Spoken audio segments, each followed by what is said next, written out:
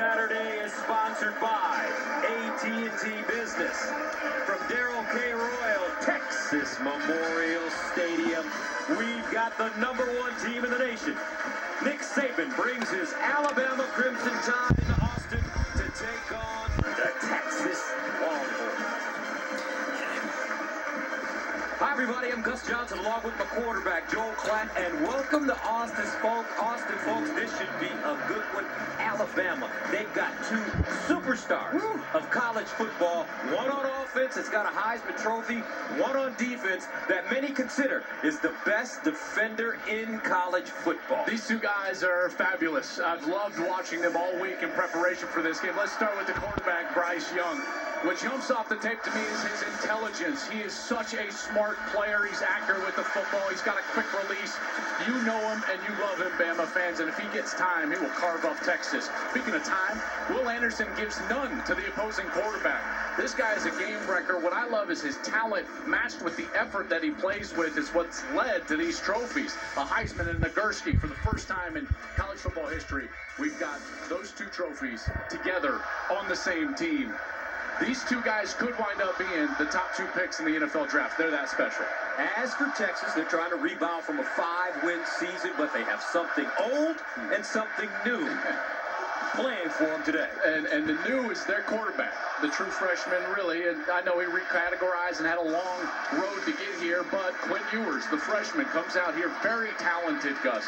He's got to get the ball down the field and create big plays. The other thing he has to do is get the ball to his best player, Bijan Robinson. And Bijan Robinson is, I think, the best running back in America. They've got to get him the ball everywhere and every way that they can. Watch him all over the place. The guys have talked about all day. The formations and movement of Steve Sarkisian, that's going to start with number 5, Bijan Robinson. All right, time now to join the third member of our team. Roaming the sideline, battling the heat. Let's go down to the All-American girl, Jenny Tapp.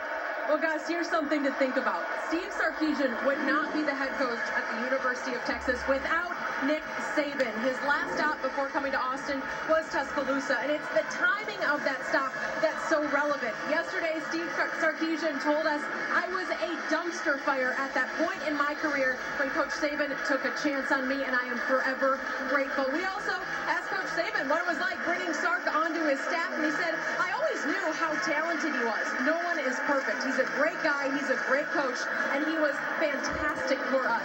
But guys, there has been so much hype and excitement surrounding this game, and if anyone knows the recipe, how to beat Alabama, Coach Sarkisian has seen it up close and personal. He said it's the teams that become enamored with facing Bama. That's the teams that struggle. His message to his guys, be enamored with us, because the parties after the game, after a big win, those parties are a hell of a lot more fun than anything before. All right, Bama won the toss and will receive the football, folks. It's going to be hot today. 84 degrees at kickoff time. It's been hovering in the 90s all week. Darrell K. Royal, Texas Memorial Stadium, opened in 1924. And you take a look, this is the 10th meeting between these two teams. Texas leads it big, but their last meeting was a big one in the 2010 BCS Championship, which turned out to be Nick Saban's first national championship at Alabama. Will Stone will kick it off for UT.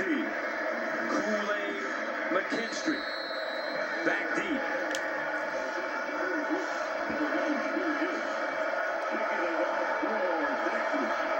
And Stone sends it away.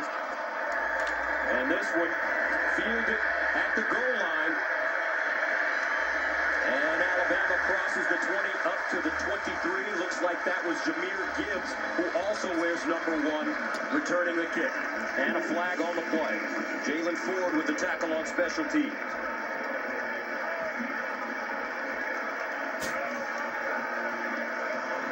Scott Campbell is your referee today. During the return, holding number 2, return team, half the distance of the goal.